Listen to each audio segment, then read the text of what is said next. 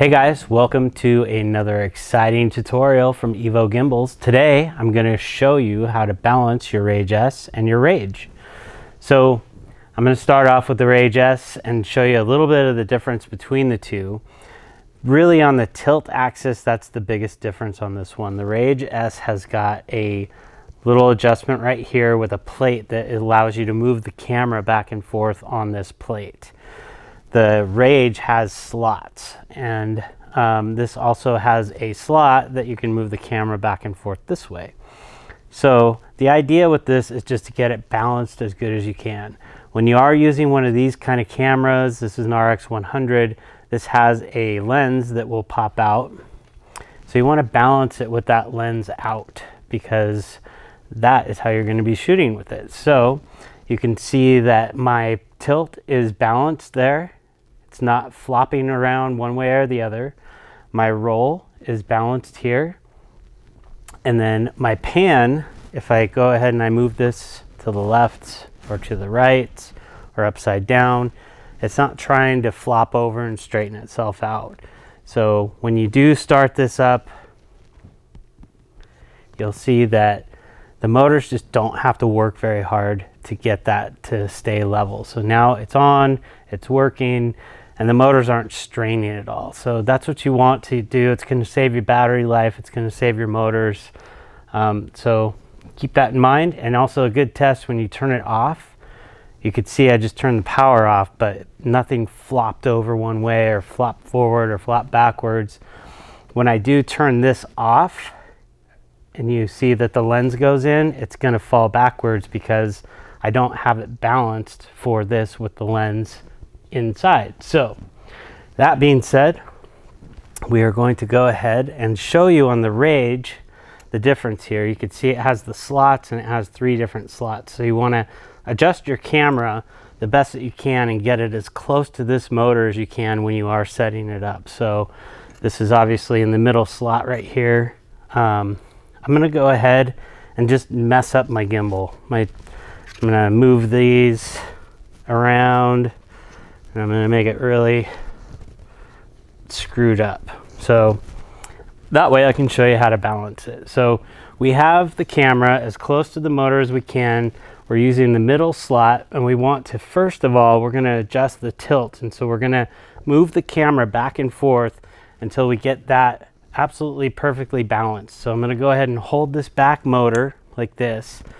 And what we want to do is we want to move it back and forth until we get it so that it's not falling forward or falling backwards. So right now what it's doing is kind of a swinging action, which is telling me that I have this adjustment too low. So I'm going to go ahead and loosen this up, and we'll pull this up to where we think it should be. And then we're going to go ahead and point it down, point it up. That's really close right there. So you want to go ahead and just kind of get that set so it doesn't like drop one way or drop the other way or swing. If you have it too high, it's going to want to flop down. So that's actually pretty close right there. So we're going to go ahead and adjust the roll, which is this axis. If you see, if I let go of it, it's going to fall this way. So what I want to do is loosen that up and slide this over just until it wants to kind of stay even. So it takes a little bit of tweaking and some micro adjustments, but if I do that and I do that, that's actually really good. So it's good centered. I'm going to go ahead and tighten this up. But the reason that it's kind of coming back into the center when I go like this is because this is actually a little bit low. So I'm going to do a really, really small micro adjustment on this. And then that should fix that. So now that's going to stay and that's going to stay. So that's actually really, really good right there. Now we're going to go ahead and do the pan. So we're going to tip it forward like this. And I'm going to go ahead, and what you want to do is be able to turn it like this and then let go of it and have it stay there. Obviously it's kind of doing that swinging action. So what we want to do is we're going to push this back. So I'm going to loosen this on the pan adjustment. We're going to slide this back just like that. I'm going to try it again. It doesn't really matter how you're holding that, but what you want is it to stay right there. And your other axis can kind of move around, that's okay. But as long as it kind of just stays there and it's not trying to fix itself by coming back up, which it's doing a little bit. So I'm going to go ahead and adjust this one more time, push it back just a little bit, just a tiny little micro adjustment. We'll go ahead and have it there, that's good. Have it there, that's good. Have it there, that's good. We have got this balanced really, really well right now. So you can see if I let go of it, it's going to kind of stay right where we want it, which is awesome. So when I turn this on, you'll see, again, your motors are not having to work really hard to get that to stay. It doesn't take very long to learn this, and once you do it a couple times, it's super fast. It's really not a big deal. So, like I said in the beginning, a really exciting tutorial from EVO Gimbals here. I do want to show you this before we go.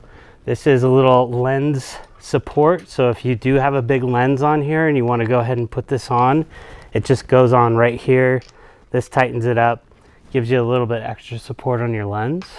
So I'm not really going to use this because this lens is not really heavy enough to justify it, so I don't really need it. So again, like I said, another really, really exciting tutorial from EVO Gimbals. Stay tuned. I'm going to make the next one even better.